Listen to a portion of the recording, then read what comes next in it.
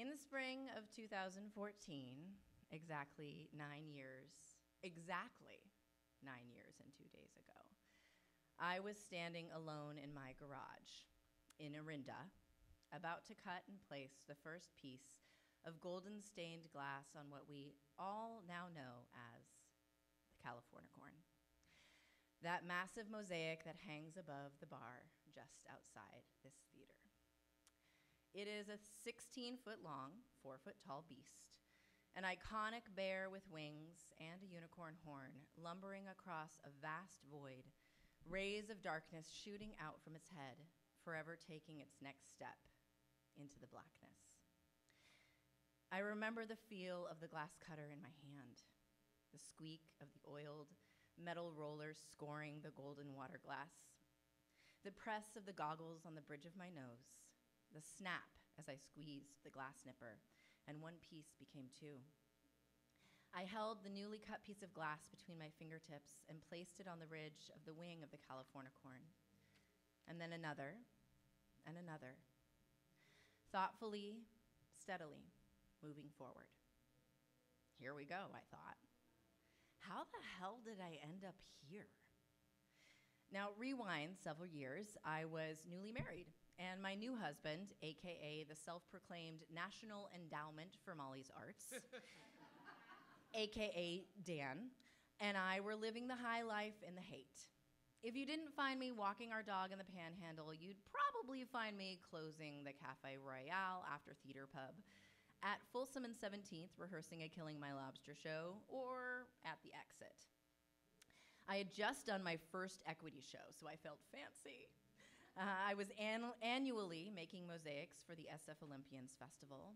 My voiceover work had begun as a hobby, but had recently become my livelihood. Life was late nights with Giants games, raucous songs in our living room, endless voiceover auditions, theater production after theater production, and our dog getting high from eating someone's stash in Golden Gate Park. That happened. It was during this time that I first heard of Piano Fight, and within a few months, Piano Fight seemed to be everywhere. I would walk past their short-lived new play festival each night after rehearsal at the off-market theater, not knowing who these people were.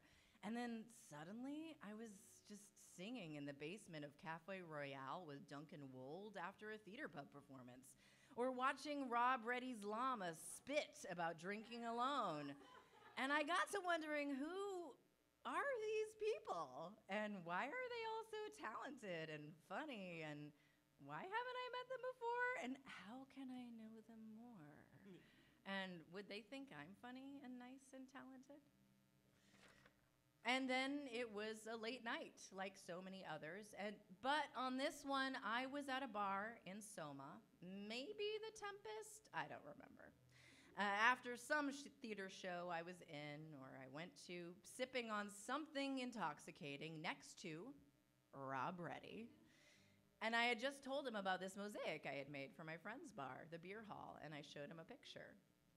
Now, something I've noticed, and maybe you have too, and if you don't know him, I will let you know that Rob Reddy has something like this weird super ability, or superpower maybe where he can assess a person and their talents, be it musician, actor, artist, or otherwise, in like a microsecond, somehow convince this person that they have the capability to achieve levels of possibility heretofore unthought of. So, Rob Reddy, with his magical Californicorn vision, silver tongues that possibility of ability into the person's brain. And even if they laugh hysterically and say, absolutely not, there's no way I could ever do that, he'll say, just think about it. And then he'll sip his beer. And you will think about it, maybe obsessively. Until one day it becomes real. And you say, hey, Rob, remember that thing you said I could do, but I didn't think I could actually do it? I'm ready. And Rob will chuckle in his all-knowing, but not really all-knowing, Rob way. And as if this was his plan all along, wrong? And, well, that thing for me was the Californicorn. I mean, I wasn't really a mosaic artist. I had taken a class on making a bird bath mosaic using teacups, but that was like about it. And when I learned the dimensions for this piano fight mosaic, 16 feet long by 4 feet tall, are you kidding me? I mean, I backed away so fast from that project. There was no way I could make anything on that scale for a venue like that. Besides, where would I find the time? I was an actor, not a mosaic artist. We must label ourselves, right? I mean, we must define our purpose and our path in life. Be this, not that. But could I do it? Wait, could I make something like that? That large, that visible? Did I have the work ethic, the dedication, the ability? So I checked in with the National Endowment for Molly's Arts, and he suggested to at least think about it. I could always say no, but why not consider it? Though inside, he probably was like, what the fuck? Why would you make such a thing as you have never made before? But he knows me, and he was also probably like, fuck, you're gonna do it. And you're probably gonna do it fucking well.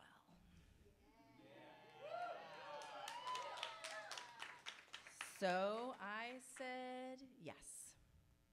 And I found a class in architectural applications for mosaics, and research commenced. I met with the heads of Piano Fight, Rob Reddy and Dan Williams, and the essential Kevin Fink, and they gave me the original design by the talented Ariel Hansen-Strong.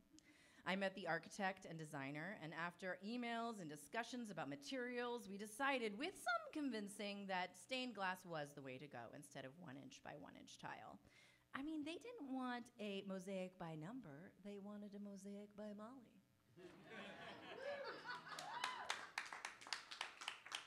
We decided on 4 colors: gold, copper, white, and black, agreed on final dimensions. It was happening, and I fully surrendered to the possibility that I could make this beast. 1 month later, my Dan and I discovered we were pregnant. I mean, it wasn't a complete surprise. We had been trying for a while. I was 34, and we'd been together for almost 10 years, so, you know, we gave it a good go. It had been almost a year since we had been consciously trying, and so far, it hadn't happened yet. And then late one night in the Alembic, in the Haight, we had a difficult conversation about whether it was actually going to happen. And we surrendered to the possibility that it may just be us. And we were okay with that. But now, with the prospect of a baby on the horizon, everything changed. Priorities shifted instantaneously. I dropped out of a show I had recently been cast in. I took a nap, and then one day, my Dan had found a house for rent in Orinda. And by the new year, we were living on the other side of the bay, our lives turned upside down, excited and a little bit scared, or maybe freaked out of our minds, because suddenly I didn't know what I was going to get to do anymore. Would I still be able to be an actor, an artist? I mean, people do it all the time, right? But could I? I had no clue. I knew the one thing I did know was that this little blueberry was growing inside of me, and hopefully would keep growing. My focus had changed. So I surrendered again to this new idea of being mom. I surrendered to the idea of not having time in the near future to act.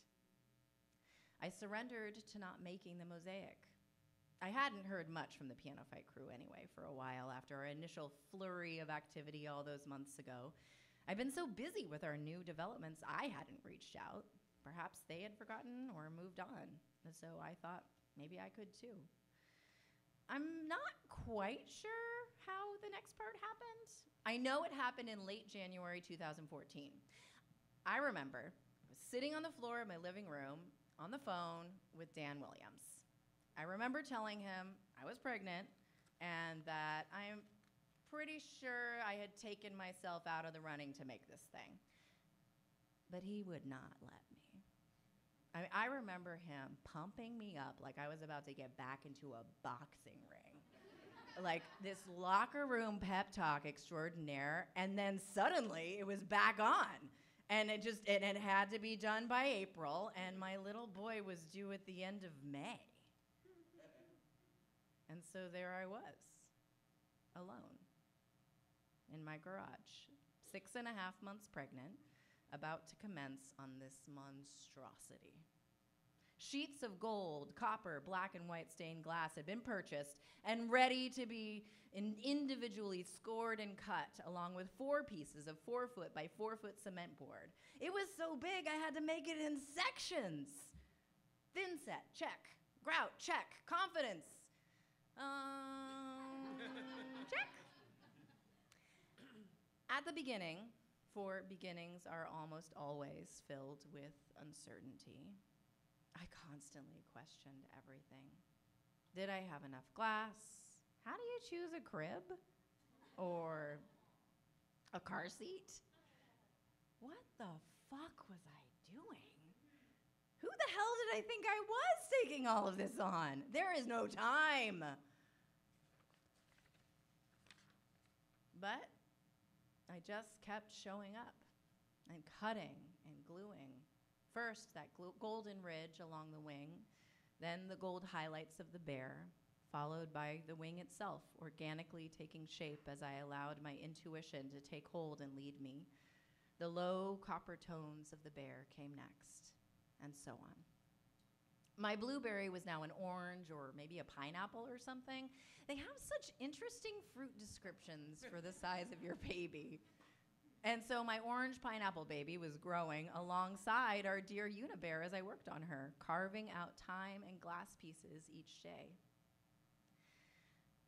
We never can plan or research enough, but we sure can try. You can read all the "so you think you're gonna be a parent" books in the world and take all the mosaic classes, and still we won't really know what we are doing until we are doing it. Doing the work. And in the doing, finding meaning, finding connection between pieces of glass, between people. The preparation never truly prepares you until you are in it up to your elbows. At 30 weeks, or 7 months pregnant, my midwife felt that the baby hadn't turned and was in a breech position, which means he was going to be born butt first. I had been born breech naturally 35 years before, so I felt pretty confident that it was a possibility, but I had been wanting a home birth, and it's not legal to have a home birth to a breech baby in California. So more surrendering occurred. I surrendered to the possibility that I wouldn't have a home birth we planned for, surrendered to the possibility of a C-section. Surrender had become my word, and also my mantra as I embarked on this path towards motherhood, and also on my artistic path of life, surrendering it all to the unknown, seeing the difficulty and the challenges of this art piece and of giving birth, and figuring out how the hell I was going to be a mom to this new human, and embracing all the fear and uncertainty and finding power in that surrender.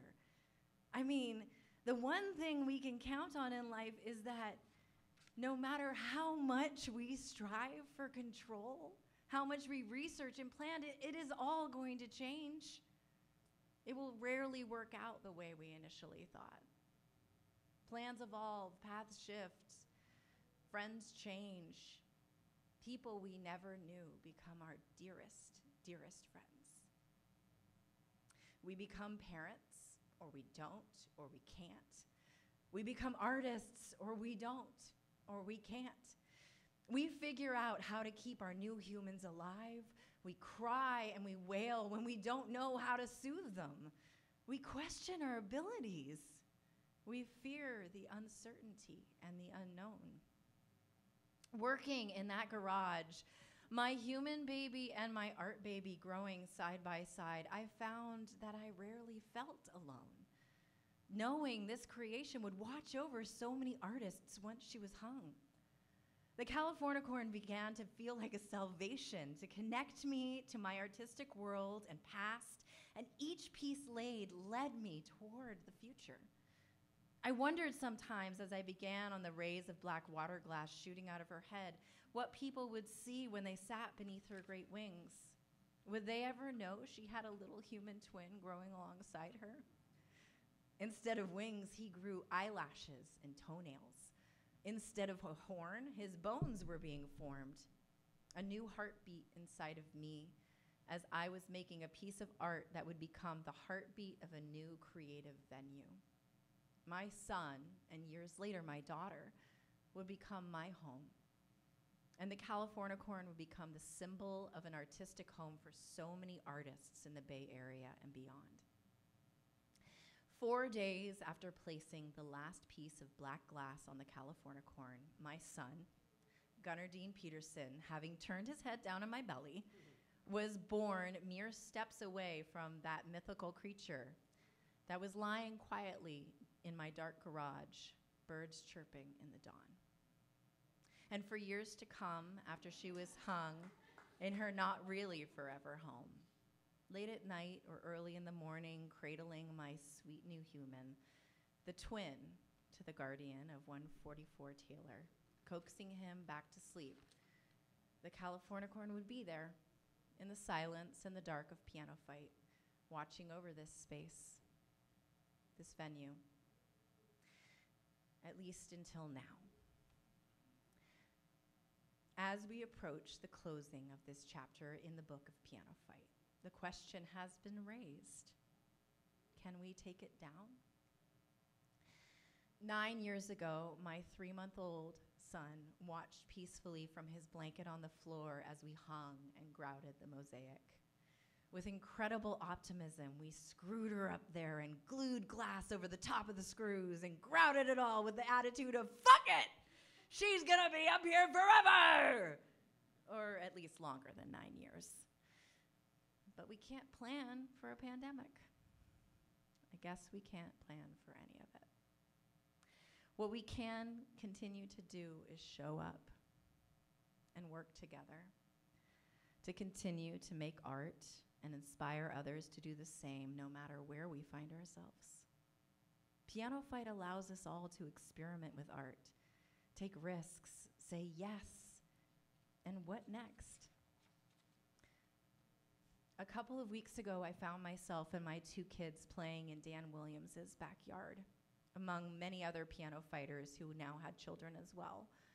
Caden, Dan Williams's son, said, "Hey, Gunnar," to my son, and with a spark of delight in his eye, took off running. "Catch me," he said, and a game of tag commenced. The yes and game continuing on to the next generation. And then the other night, I was at Piano Fight for the first time in 3 years. I had volunteered to work the box office and got the chance to reminisce with Kevin Fink and Rob Reddy, 2 of the 3 masterminds who coaxed me into making Our Beautiful Beast. I sat quietly before the venue opened and gazed up at the Californicorn and remembered how hard I worked to cut and glue each piece. Every section seemed so important and individual. The mistakes made felt so gigantic. I mean, how many times had I cut and recut the feathers for the wings? I thought of the blood that had dripped from the cuts and scars on my hands and from others' hands who had helped me here and there. That blood seeped into and under the layers of glass and glue and grout. Now, stepping back, its wholeness enveloped me. I thought of how every person who has been a part of Piano Fight, the making of the space, or entered this venue and gazed up at Californicorn's flowing wings and spiral horn, had they wondered where she come from? Each artist to perform or direct or sing or make people laugh or cry here. Everyone is a piece of the Californicorn. They're a piece of the Piano Fight mosaic. Up close, each person adding their individual moments to the whole that is Piano Fight. And their lives are mosaics, every moment unique, a small bit of the whole person in a whole, imperfect, uncertain life. I think of what's to come. how we must all surrender to the inevitable end of this precious space, how we must partially destroy the Californicorn in order for her to be saved. We have to rip her apart to salvage her in the end. Where will she end up? The MoMA?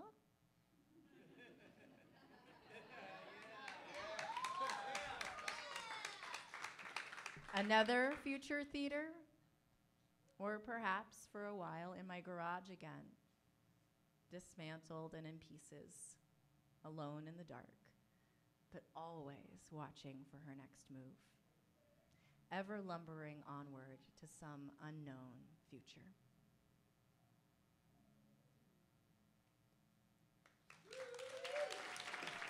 Oh, Molly Benson.